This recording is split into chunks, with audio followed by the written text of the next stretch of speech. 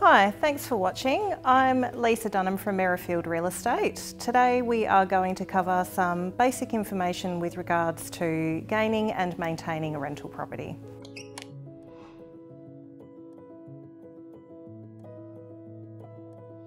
So first off, what does it mean to be a tenant?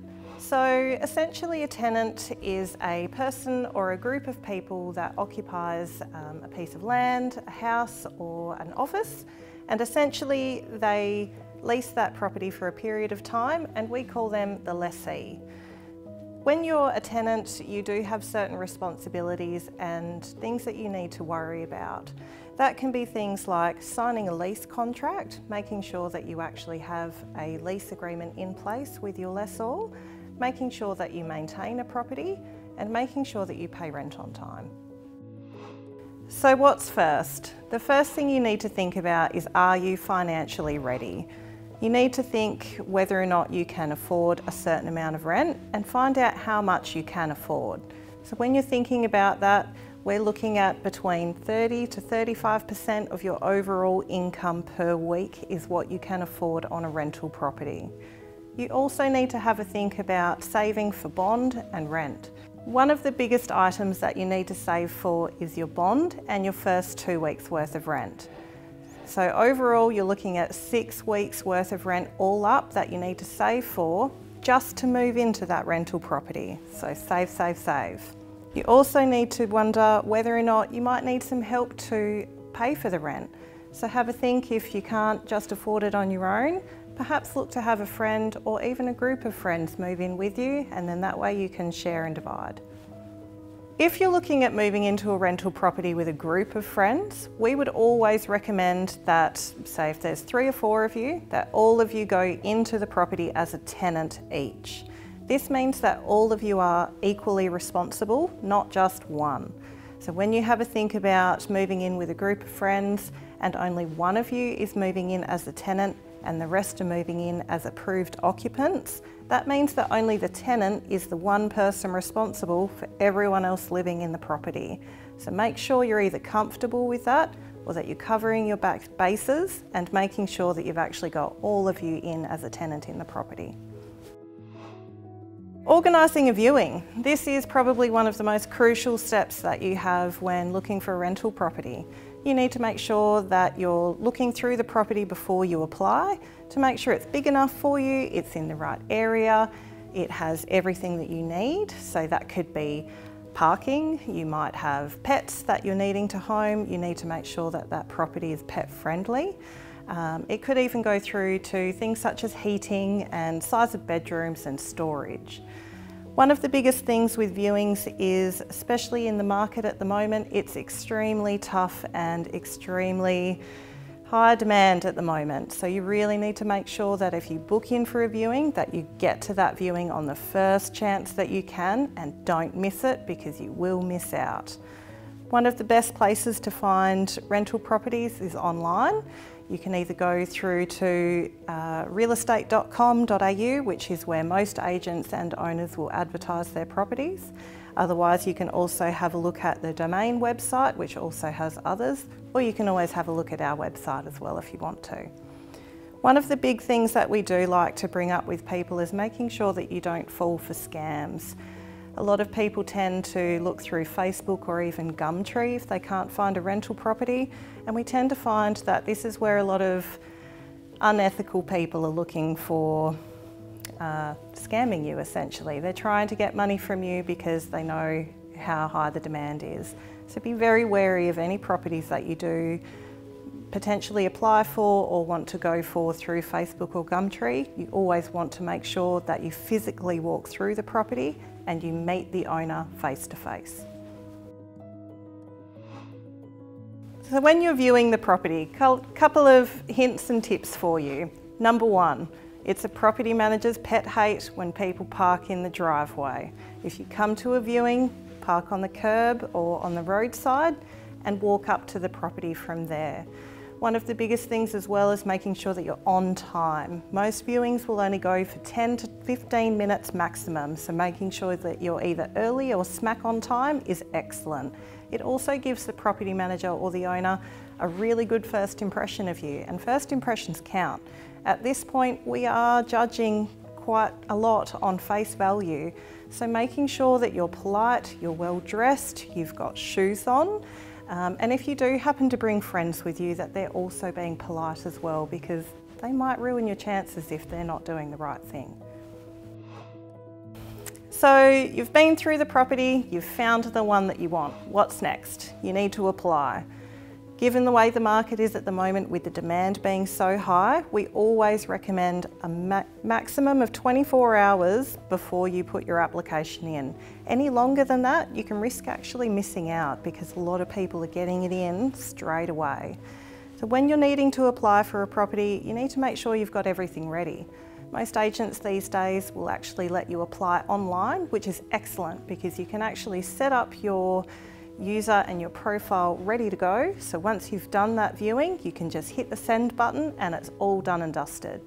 You also need to make sure that you've got all of your ID ready to go as well. Now, some agents will require more, some agents might require less, but ultimately you need to prove your identity, you need to prove where you've been, and you need to prove your income. If you can't do those three things, it will take longer to process your application, and again, you might miss out. You've been approved. Congratulations. So from here, you've got two really important steps. The very first one is signing your lease agreement. Being brand new to the rental market, I would highly recommend that you make the opportunity to sit in front of your landlord or your property manager and have them go through the lease agreement with you word for word. You need to make sure that you as a tenant or a lessee now fully understand that legally binding contract that you're about to sign. There's a lot of rights and responsibilities in there for you, and a lot of rights and responsibilities in there for the landlord as well. So you need to make sure that you fully understand what you're signing. Ask as many questions as you need to. That's what we're here for. The next one is, once you move into the property, is going through your property condition report. Now, this is a big, scary report, and sometimes they're really thick. They have lots of photos attached to them, and essentially they go through the whole house, room for room, inside and out, and they tell you the colour of the walls, the type of carpet, if there's damage, if it's clean, and if it's working. This is your option and your opportunity at the very beginning of the lease to either agree with your property manager or your landlord about how that property is being presented to you at the start of your lease.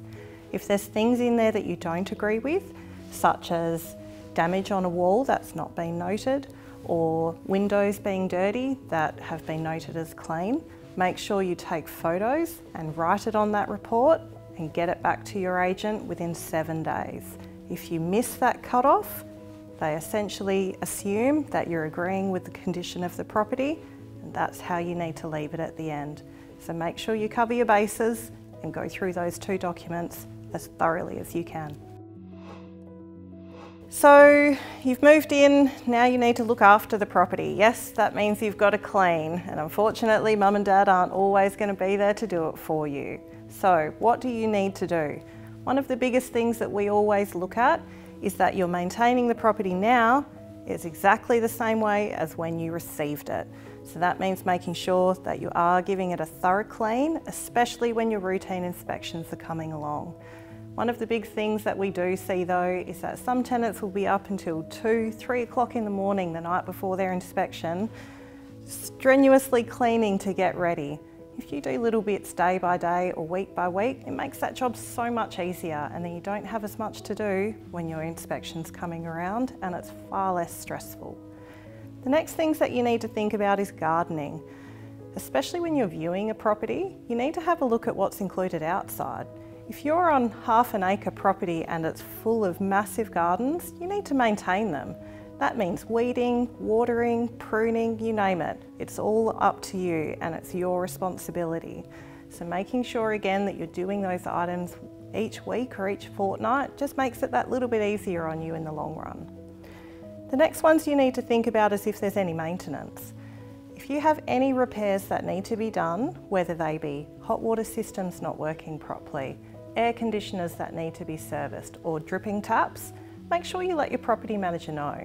We're there to help you and to make sure that the owner is maintaining the property well, and that means looking after maintenance and repairs. You're not going to get kicked out for letting us know that things need to be fixed. The next one that you really need to be worried about as well is if you happen to damage anything, or if any of your guests happen to damage anything, it's still your responsibility.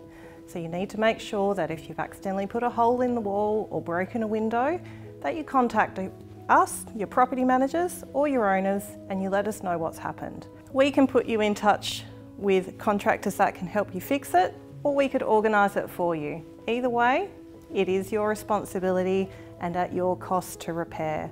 So being open and honest with us always results in a better outcome in the long run. So as a tenant, there's also things that you're not responsible for. These are things that come back to the owner's responsibility. And sometimes these might not be so well known to most people compared to others. These can be things such as general house repairs and maintenance. So for example, dealing with dripping taps, cupboard handles that might be loose, or doors that might need to be adjusted because they're rubbing along the carpet.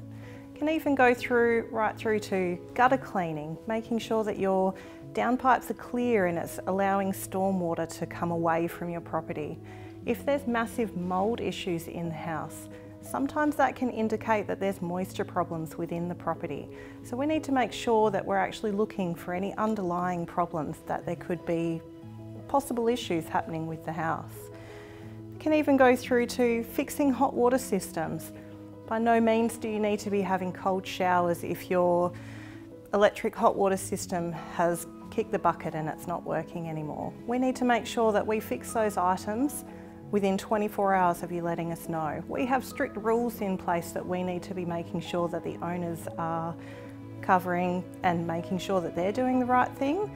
So when there's certain items that need to be done, such as burst water pipes, gas leaks, no hot water, or massive water leaks through the property, we have to have someone there within 24 hours. That's under our current legislation, so making sure that you contact your property manager straight away the minute you notice anything that needs to be done is always perfect. Thank you very much for watching our Rentals 101 session. I hope that you've learnt some really helpful and impactful information today. Have a look at the next slide for some items that you need to remember, and good luck. I hope it all goes well.